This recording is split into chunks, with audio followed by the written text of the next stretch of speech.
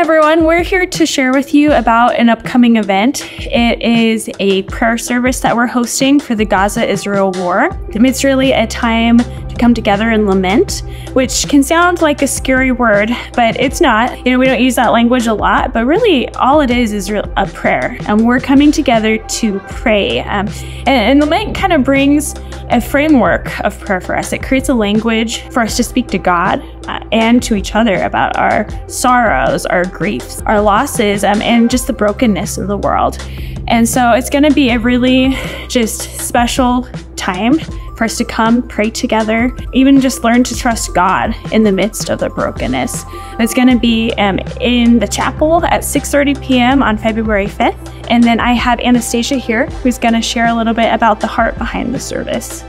So as you likely know, there is tremendous loss of life and suffering that's continuing because of the violence in the Levant region. This service will be intentionally non-political, but will grieve the children who have been and continue to be killed, and those who are oppressed, displaced, starving, and injured.